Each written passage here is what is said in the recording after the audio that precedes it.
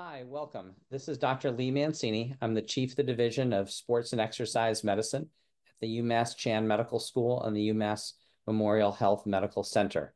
I'm an Associate Professor in the Department of Family Medicine and Community Health and the Director of the UMass Primary Care Sports and Exercise Medicine Fellowship.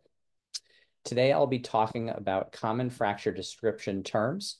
This is part of AMSSM's Family Medicine Radiology project. I have nothing to disclose. The objectives for this talk are to introduce everyone to common fracture terms and to go over common different types of fractures. Key points in describing a fracture. You need to make sure you correctly describe which bone is involved, where on the bone, is it the mid shaft, is it distal, is it proximal, what type of fracture, and then how is the fracture aligned. The first term is displacement. So displacement describes the relationship between the distal and the proximal fragment. Displacement can be described as either millimeters or a percentage. It also can be described as a non-displaced fracture.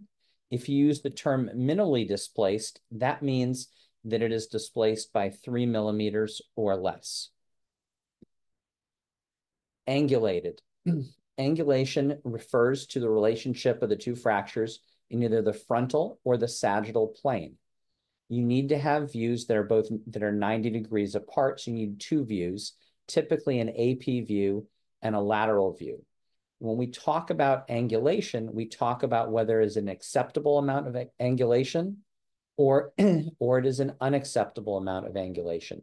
If something is angulated too far, then it tends to have a risk that we need to take it to surgery. Apposition. Apposition is another type of displacement, but instead of talking about where angulation was bending, now we're talking about the two ends of the bones. If there's shortening of the bone itself, and that changes and affects the length of the bone. On this top picture, you can see the image on the far left has end-to-end apposition. The second picture to the left has a 50% apposition. And then the third picture shows bayonet or side-to-side apposition, where the two pieces are touching, but there's 0% overlap. And then the last picture is no apposition. In this bottom X-ray, you can see what we would call probably a minimally displaced or less than a 50% end-to-end apposition of this mid-shaft fracture of the tibia. Comminuted fractures are fractures that are in multiple fragments.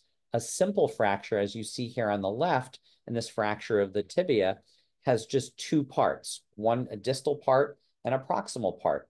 On the right, you can see a comminuted fracture of the femur where it's broken into multiple pieces. One type of comminuted fracture is a segmental fracture. In this case, you can see a segmental fracture of the tibia where there are three distinct fragments where the tibia has been broken into a distal fragment, a middle fragment, and a proximal fragment. Here you see an avulsion fractures. Avulsion fractures are when a tendon or a ligament pulls and tugs a piece of the bone off. These are commonly found on the hip, the elbow, and the ankle. On the top right, you can see a picture of an avulsion fracture of the base of the fifth metatarsal. And on the bottom left X-ray, you can see an avulsion fracture from the hip. An intra-articular fracture describes a fracture that goes into the joint space itself. This leads to long-term prognosis of increased risk of osteoarthritis developing there. It also leads to cartilage damage on the articular cartilage in the joint surface. On the right, you can see an intra-articular fracture of the tibia going into the knee joint. And on the left, an intra-articular fracture into the proximal interphalangeal joint on a finger.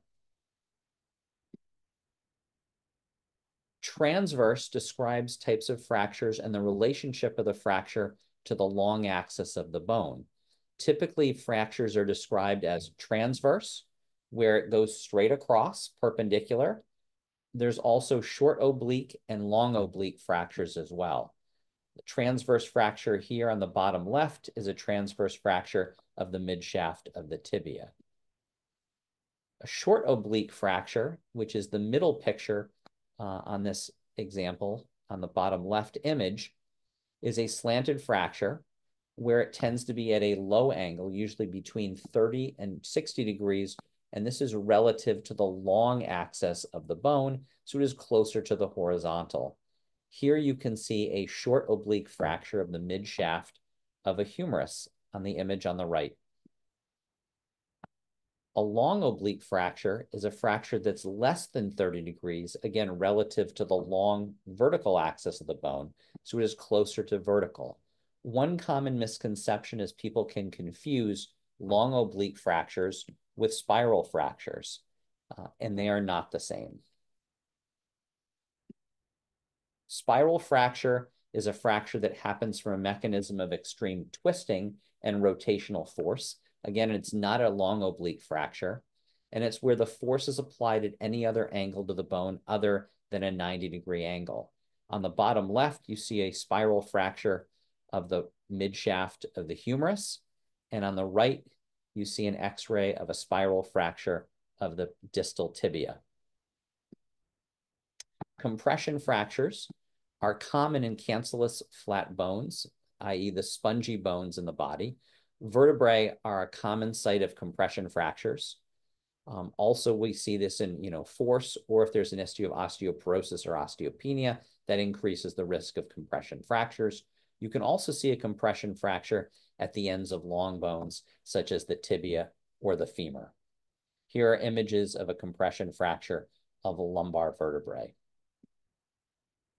Impaction fractures are fractures where there's a direct force that goes down the length of the bone.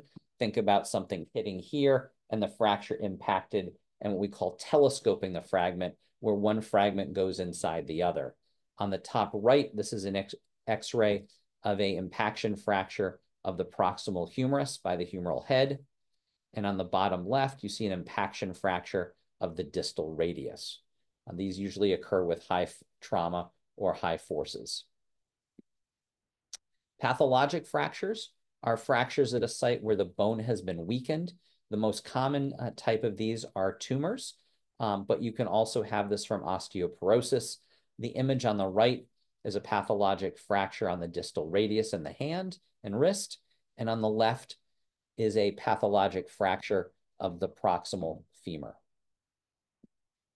So in summary, we went through common fracture description terms, displaced fractures, angulation, apposition, simple versus comminuted, segmented comminuted fractures, avulsion fractures, interarticular fractures, transverse fractures, oblique short fractures, oblique long fractures, spiral fractures, compression fractures, impaction fractures or impact fractures, and pathologic fractures. Thank you so much for watching and for your attention.